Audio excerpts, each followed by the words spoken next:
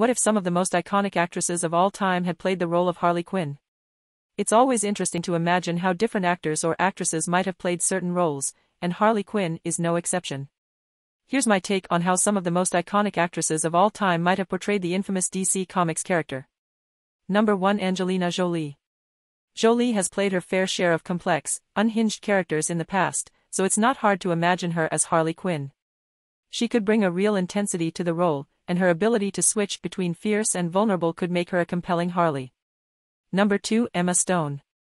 Stone has proven herself to be a versatile actress, and she could bring a lot of humor to the role of Harley Quinn. She might play the character as more of a goofball, which could be a refreshing take on the typically dark character. Number 3. Jennifer Lawrence. Lawrence is great at playing characters with a certain amount of edge, and she could bring a real intensity to Harley Quinn.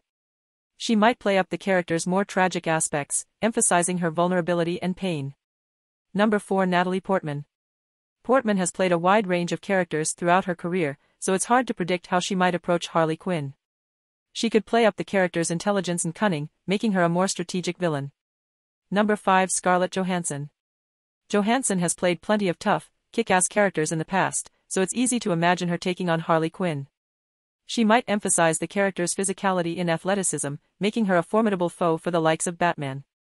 Of course, these are just a few possible interpretations of how these iconic actresses might have played Harley Quinn. Ultimately, it would come down to the individual actress and how she chose to approach the character.